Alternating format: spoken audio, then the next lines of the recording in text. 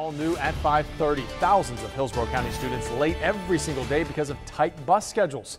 Good evening, everyone. I'm Jamison Euler in for Paul this half hour. And I'm Laura Harris, and district leaders hope new bell schedules just released today will fix that problem. ABC Action News reporter Eric Waxler shows us how all the changes might help. High schoolers might be the happiest over this proposed plan. That's because their start time would go from 7:30 in the morning to 8:30, and that extra hour could go a long way. Getting up before sunrise, so you get up at 5 a.m.? 5 a.m., yes. Is not easy for many of these students at Hillsborough High School. Is it rough when that alarm clock goes off? Yeah, don't want to get up. How many times do you hit snooze?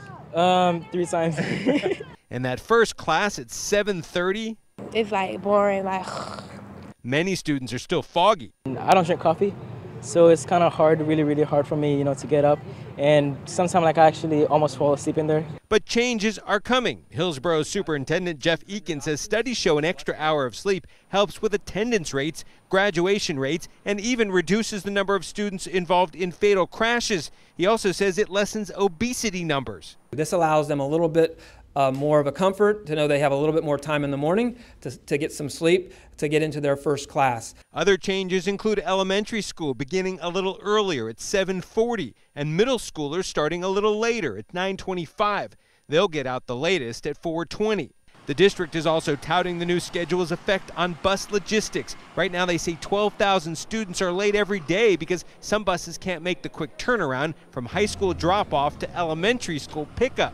Our buses have literally had to show up at our high schools between 6:30 and 7 in the morning. And that means high school students have been getting on the bus at 5 or 5:15. That will no longer be the case in Hillsborough County. I would love it, honestly. I mean, it'll be good. I would plenty of sleep. I would actually get an 8-hour, Not every school will go exactly by these times. It'll depend on their individual needs. We have all the proposed school times on our website, abcactionnews.com. The school board will vote on this plan October 17th.